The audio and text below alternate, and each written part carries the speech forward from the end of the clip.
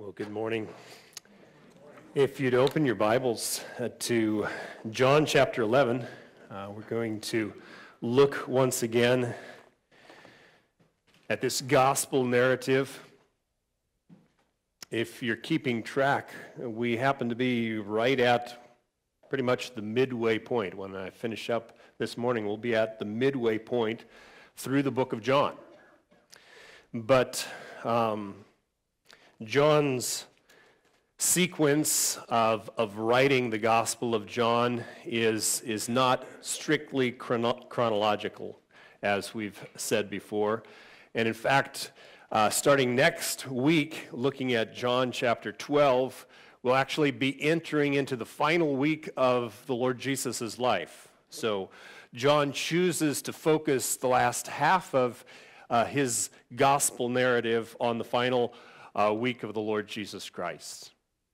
The first half of the book, John has been laying out his persuasive testimony, arguing for the case, trying to move his hearers, his readers, to the point of recognizing that Jesus Christ is something more than just another man. He's more than a prophet. He's more than a good teacher, that this one is the Son of God. Now, for us here, we pretty easily accept that and confess that Jesus is the Son of God. We think at Christmas time of the incarnation, that God came down, became flesh, and we really easily confess that as being true. But you know what? It shouldn't be easy for us. If we truly understand the depth of what that means. And I think perhaps in our day and age, we have an easier time of accepting that God became man because we have such a high view of man, and we have really a diminished view of who God is.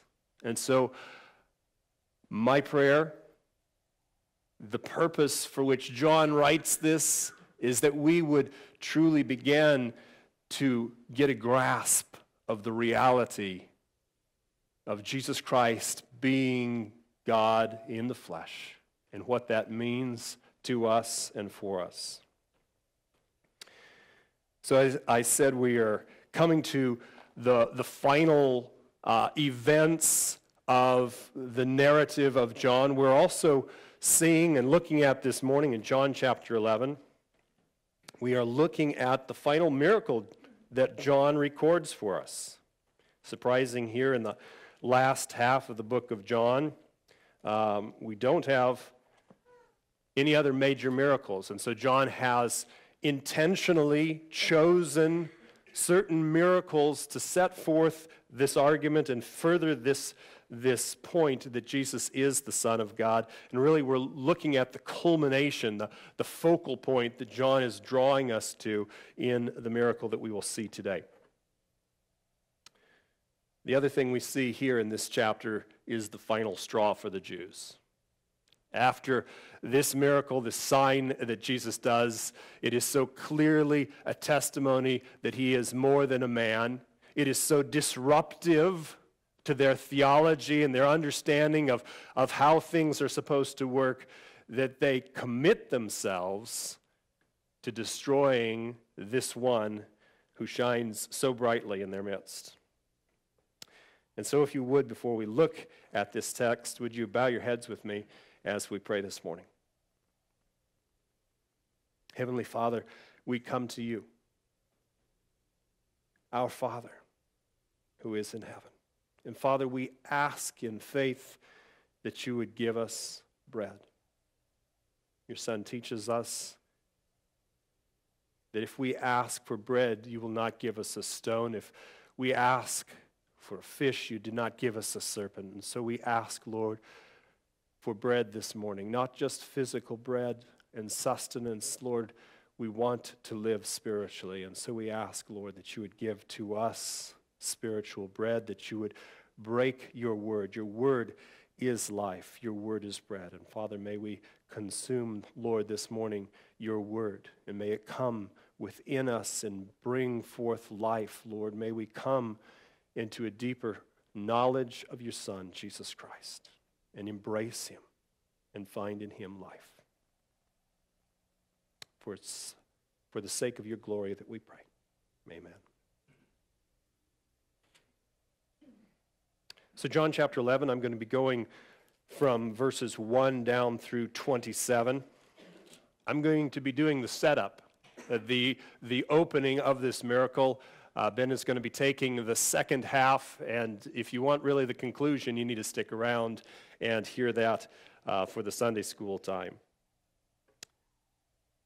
We're in chapter 11, verse 1. I think I'm just going to break this down in sections. We're going to look at this in 7 sections. And the first section here is really the setup, the introduction of the characters. Now, a certain man was sick, Lazarus, of Bethany, the village of Mary and her sister Martha. It was Mary who anointed the Lord with ointment and wiped his feet with her hair, whose brother Lazarus was sick. Lazarus was sick. We're not told a whole lot about Lazarus. We don't know what type of sickness he had. We don't really know that much about his life. Lazarus, in this miracle, in this account, is not the focal character. He is not the focal point.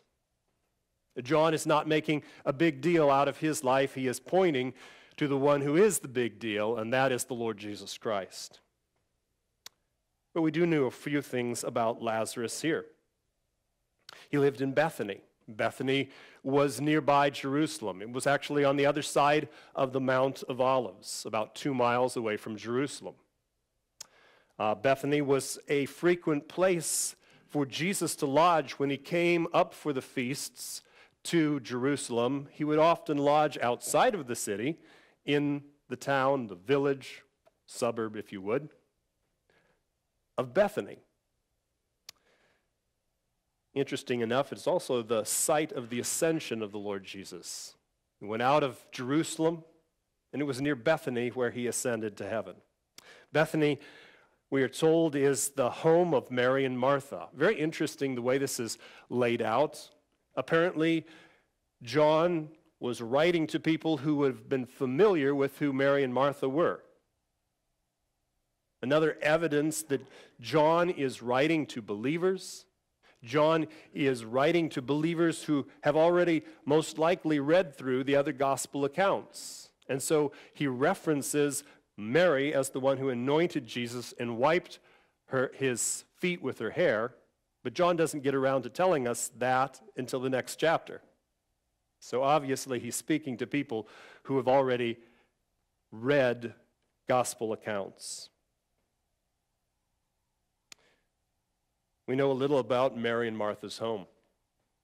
They were 2 most likely unmarried sisters. We don't read about any husbands, any children, any family other than these 3 siblings living together. We know that there was some tension in that home, right? There was some rivalry or some strained relationships between the sisters, Martha feeling like sometimes she was left with all the work. But the notable thing that we find out in this text about this home is that Jesus was there and that Jesus loved these individuals.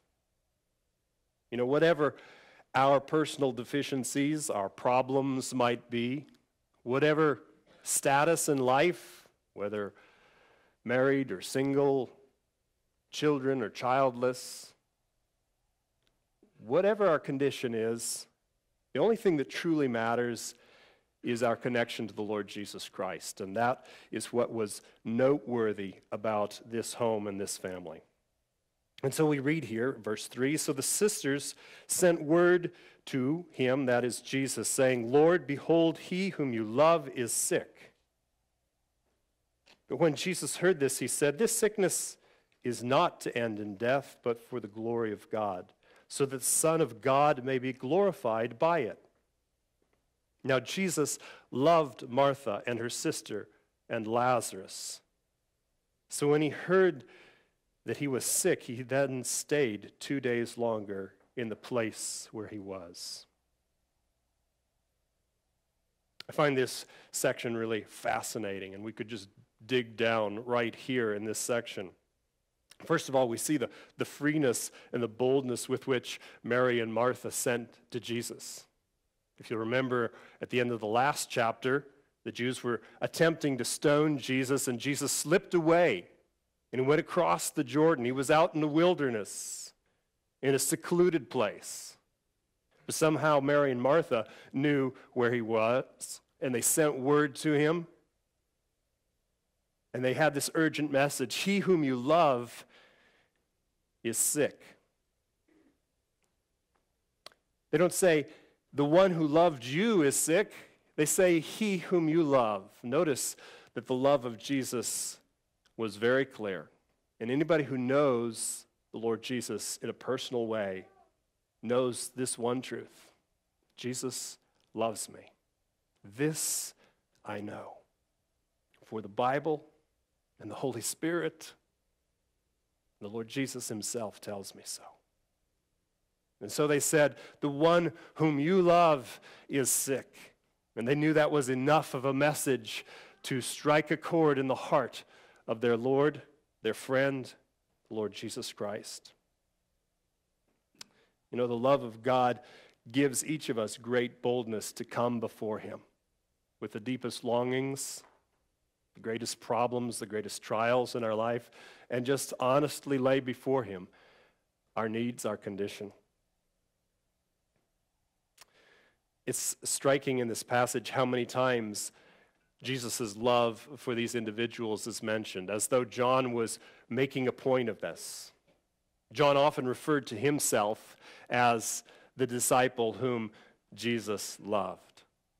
And I believe, I know that Jesus loved every one of his disciples. We could debate about Judas, but we know the love of Jesus, that it is rich, it is full, it is free towards each and every one of his children. But there was a unique love that Jesus had for these three. And I think the uniqueness has to do with the degree to which they relished in that love. You know, as parents, we love our children. But every parent knows that there are children who reciprocate more of their parents' love, and there are children who resist more their parents' love. And the love of God is like that too towards his children. Some of his children reciprocate that love, and some that he extends his love towards resist it. We read of a different instance where Jesus communicates the love that he has. In Luke 13:34, Jesus is coming actually from Bethany back to Jerusalem, and he cries out and he says this: "O Jerusalem, Jerusalem, the city that kills the prophets and stones those sent to her, how often I wanted to gather your children together just as a hen gathers her brood under her wings, and you would not have it." Here the love of God was poured out towards his people, Jerusalem, the Israelites, the Jews, and yet they resisted that love. They opposed that love. But in Bethany, in the house of Mary and Martha and Lazarus, there was a unique enjoyment of the love of God. And so John testifies and says in verse 5, "Now Jesus loved Martha and her sister and Lazarus." There was a display going on in that home of the love of God. It was evident, it was clear, because that love was reciprocated. And so a question really comes to each and every one of us: are we resisting or relishing the love of God? The love of God is immense. The love of God is real. The love of God is a love that surpasses in fulfillment anything else that we could look to be satisfied in. And the invitation from the heart of God to each and every one of us is to relish to thrive, to enjoy and know intimately that love. And Mary, Martha, and Lazarus had a unique enjoyment of the love of Jesus. In this section, too, we see an oxymoron. Now, you children know what an oxymoron is, don't you? An oxymoron are two statements that are put together that seem like they're complete opposites. So look at this passage, and do you see the two statements set side by side that seem like they have nothing to do with one another? Look at verse 5. Verse 5, we read this. Now Jesus loved Martha and her sister and Lazarus. Verse 6, so when he heard that he was sick, he then stayed 2 days longer in the place where he was. Jesus loved Mary, Martha, and Lazarus. And yet when he heard that Lazarus was sick, he stayed. He tarried 2 more days. Does that sound like love to you? Doesn't sound like love to me. Not the love that I would think of. Not the love that I would want. And yet, Jesus very clearly in verse 4 tells us what his purpose was, what his intent was here.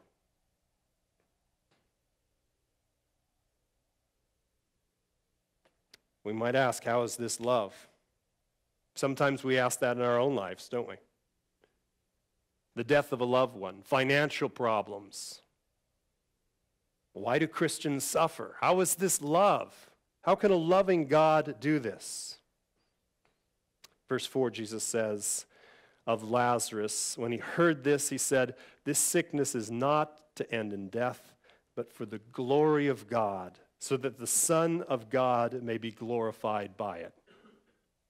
You know, it's difficult for us to accept that my personal comfort is not always God's primary aim. Because we look at things so temporally. Notice Jesus looks at the end result. What is the end? This sickness is not going to end in death. Well, Jesus, newsflash, Lazarus died. It looks like he ended in death. No, Jesus sees the end beyond the end, right? He sees what we cannot see. Isaiah says this in Isaiah 46, 9 and 10. Isaiah says, remember the former things. Actually, this is God speaking through Isaiah. Remember the former things long past. For I am God and there is no other. I am God and there is no one like me. Declaring the end from the beginning and from ancient time things which have not been done. Saying, my purpose will be established and I will accomplish all my good pleasure. So here we have a crisis in our faith. And we face this quite often in our life. Do we trust that God is truly a good God? God knows the end. And if God is a good God, then everything he is working will end in what is absolutely most beneficially good for me and for his glory. And so God looks at this urgent message from Mary and Martha, and he sees, Jesus looks at this urgent message from Mary and Martha, and Jesus, being God, sees the end. He sees what is ultimately good for Lazarus, and he lets him die. Because Jesus knows that this will result in an opportunity for God to be glorified in the life of Lazarus. And you know what? There is nothing greater in all of life. There is no higher fulfillment for your life than that you should glorify God. That's your created purpose. That's the very reason that you were brought into this world, that you might, number one, glorify God, and number two, that you might enjoy his goodness forever. Your highest fulfillment is found in glorifying God and enjoying that glory. And Lazarus was about to experience temporary death, but ultimately be example A in God's testimony that Jesus Christ is his Son, and thus glorify God. Wow, what an opportunity. You know, our problem is that we don't know all the facts. We don't know how things are going to end. And sometimes we just have to trust that God knows all that, right? And that God's will and God's purposes are what I would choose if I knew everything and I had a perfect moral character. God is God. So this oxymoron is not an oxymoron. Jesus loved Lazarus, and in his love, he allowed him to die because he intended through that to glorify his heavenly Father. Verse 7, then after this, he said to the disciples, let us go into Judea again. The disciples said to him, hold on, Jesus. Rabbi, the Jews were just now seeking to stone you. Are you going there again? Jesus answered, are there not 12 hours in the day? If anyone walks in the day, he does not stumble, because he sees the light of this world. But if anyone walks in the night, he stumbles, because the light is not in him. The disciples thought, we need to remind Jesus of, what is going on. Jesus, maybe you're getting ahead of yourself. Maybe you're forgetting what the circumstances were. Maybe you didn't accurately read the crowds. They were trying to kill you. But Jesus is focused not upon what the crowds are relaying back to him, not how his message is being perceived, but on the fact that he has a work to do, and he has a limited time to do that. Every one of us has a limited amount of time. We don't know how many more days we have. And God has a purpose for each and every one of your lives. And we need to be about that purpose. As God reveals it, as God shows us his will, we need to be doing it. Don't be putting it off. Because night is coming. There is a time in which that work can't be accomplished. And Jesus knew that his time was short.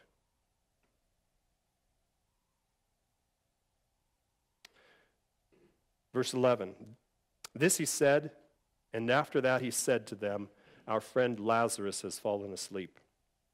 But I go so that I may awaken him out of sleep. The disciples then said to him, Lord, if he has fallen asleep, he will recover. Now Jesus had spoken of his death, but they thought that he was speaking of literal sleep. So Jesus then said to them plainly, Lazarus is dead. And I am glad for your sakes that I was not there, so that you may believe, but let us go to him. Therefore Thomas, who is called Didymus, said to his fellow disciples, let us also go so that we may die with him. You got to love Thomas's resolve. I'm going to follow Jesus, and if it means we die in a group massacre, let's do it. Let's follow Jesus. Let's commit. It's not normally what we think of Thomas. We remember Thomas for his questioning doubt. We call him Doubting Thomas, but here we see a very bold Thomas that is ready to follow Jesus. Jesus says of Lazarus, Lazarus has fallen asleep. This is not the first time Jesus has referred to death as sleep. What's going on there? Is Jesus minimizing things? Is he being less than fully honest?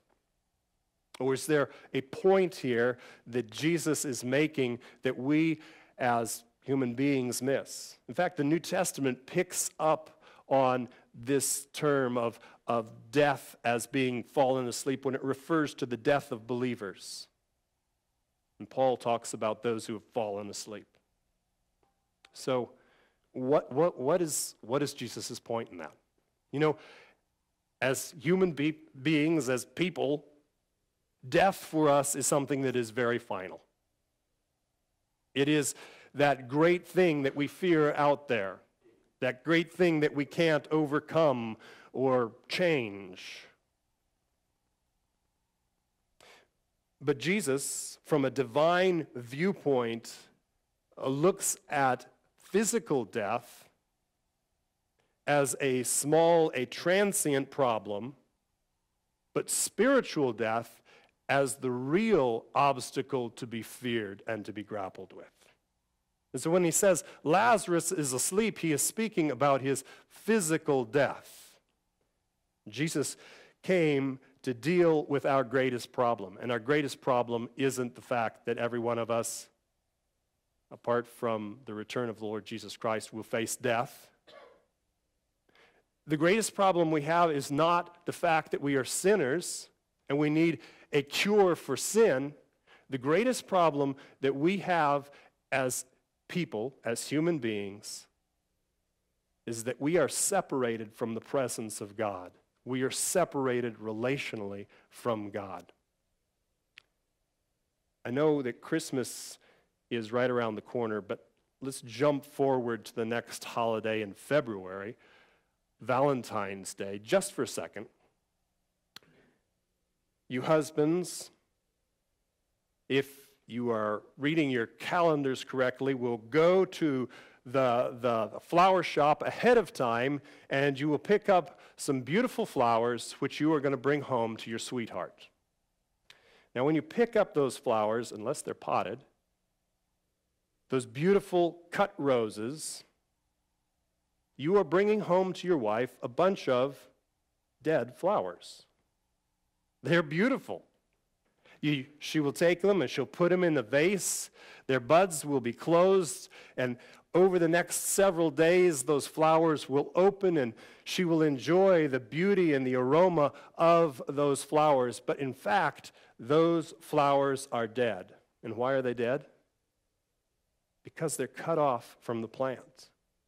Now, it'll take some time for those flowers to fully manifest and show that they are dead, for those petals to start to shrivel and drop off. But that flower has been dead from the moment it was cut off from the vine or from the plant. We read in Genesis that God told Adam and Eve that they were not to eat from the tree of the knowledge of good and evil. For in the day that they eat of it, they will surely die. Well, if you read your Bible, Adam and Eve didn't die. In fact, Satan told them, you're not going to die. Did God get it wrong? No, the truth of the matter is that they died spiritually in the day that they ate of that fruit, the day that they disobeyed God. They were cut off relationally from God, and they were severed spiritually from God. It took a while for that death to fully manifest itself physically, for Adam and Eve to grow old and wither and die and return to the ground. But spiritually, the day that they sinned, they died. They were separated relationally from God. Physical death is not the obstacle that we see it as. The greatest detriment, the greatest danger to our lives is spiritual death. And Jesus is looking to that when he refers to death, physical death, as sleep. And we will pick up a little bit more as we progress in this text and wrap this up. Verse 17. So when Jesus came, he found that he had already been in the tomb 4 days. I think this section is almost an oops section. It's the setup to what is going to happen. And it's not a pretty setup. Look at these verses. Verse 17. Jesus came. He found that Lazarus had already been dead 4 days. He found that. Like, oops, maybe I should have come a little sooner. But there's another oops here too. Now Bethany was near Jerusalem, about 2 miles, and many of the Jews had come to Martha and Mary to console them concerning their brother. Why is that a problem? Well, last chapter we read the Jews were going to stone Jesus. They were committing to themselves to killing Jesus. So not only had Jesus shown up too late to do much of anything for Lazarus, I mean, We have some evidence in the Old Testament of people being raised from the dead, but it was pretty shortly after they had perished, after they had expired. Here, Lazarus had laid and decomposed in the Mediterranean grave for 4 days. Not a pretty sight, not a lot of hope. And beyond that, he walks into a hostile environment. A good Norwegian would say, "Ufta." Verse 20, Martha, therefore, when she heard that Jesus was coming, went to meet him, but Mary stayed at the house. Martha then said to Jesus, "Lord, if you had been here, my brother would not have died. Even now I know that whatever you ask of God, God will give you." Jesus said to her, "Your brother will rise again." Martha said to him, "I know that he will rise again in the resurrection on the last day." Here we have Martha coming to Jesus. This tender, this very vulnerable, this very emotional moment as she comes to Jesus. Her heart is in anguish. She feels just a little bit of remorse that Jesus had not come sooner, and yet Jesus is the master and the teacher. And how do you question the master and the teacher? And in this moment, in this vulnerable moment, the reality of Martha's theology or understanding who Jesus is fully revealed in 3 statements. Number 1, she says, "If you had been here, my brother would not have died."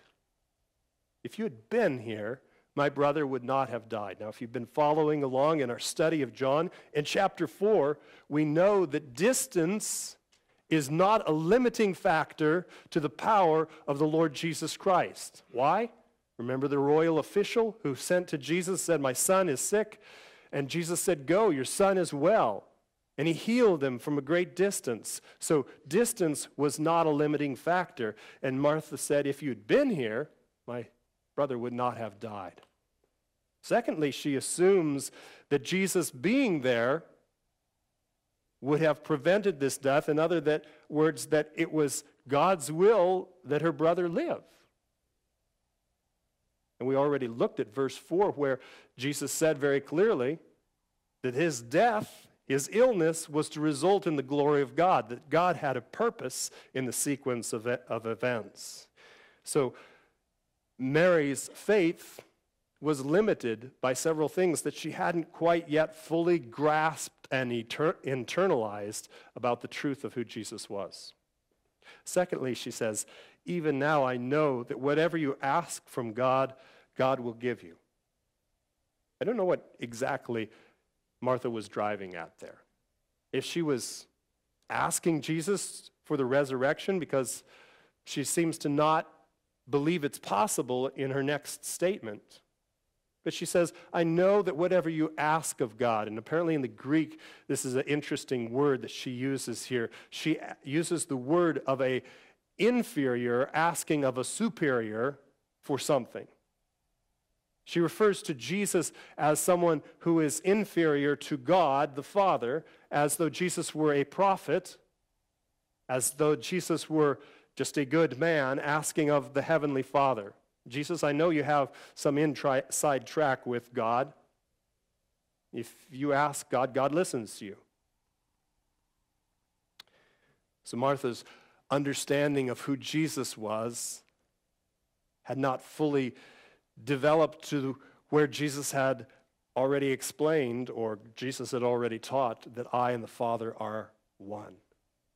The deity of the Lord Jesus Christ. And finally she says, "I know that he will rise in the resurrection on the last day." This is her third statement, theological statement, and Jesus challenges her and pushes her a little bit on this statement. He grows, I know that's not good English, but he matures her understanding of the resurrection.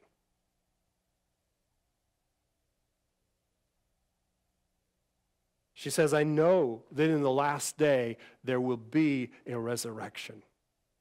And Jesus tells her, no, there is right now a present reality of the resurrection, a certainty of the resurrection.